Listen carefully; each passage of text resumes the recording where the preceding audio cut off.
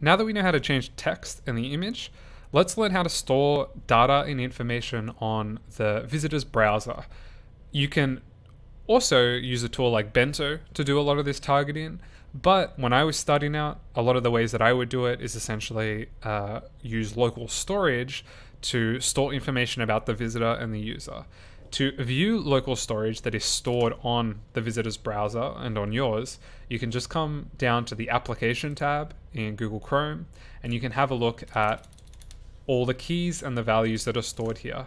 If I refresh the page, most of the time this is going to be empty unless an app or a tool is adding stuff here.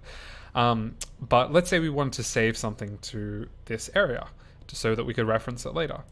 All we have to do is type in localStorage.setItem, give it a key, and that key might be, let's say, visited the homepage, and then we're going to say true. I'm going to give it a boolean. I'm going to hit enter. Now if I go to the application, I can see that that has now been stored. Every time I refresh the page, as I'm doing right here, the local storage object will persist and be referenceable later. On browsers like Safari, they get rid of it after a certain amount of days, and tools like Brave will actually get rid of them after every single session.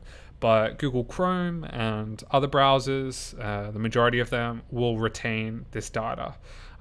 So keep that in mind as you add in your implementations. A lot of them are going to be short-lived, but it's helpful if you're doing things like, if someone has visited the cart, show them a direct offer in the header. Stuff like that becomes a lot easier and simpler. So that's how you set storage on local storage.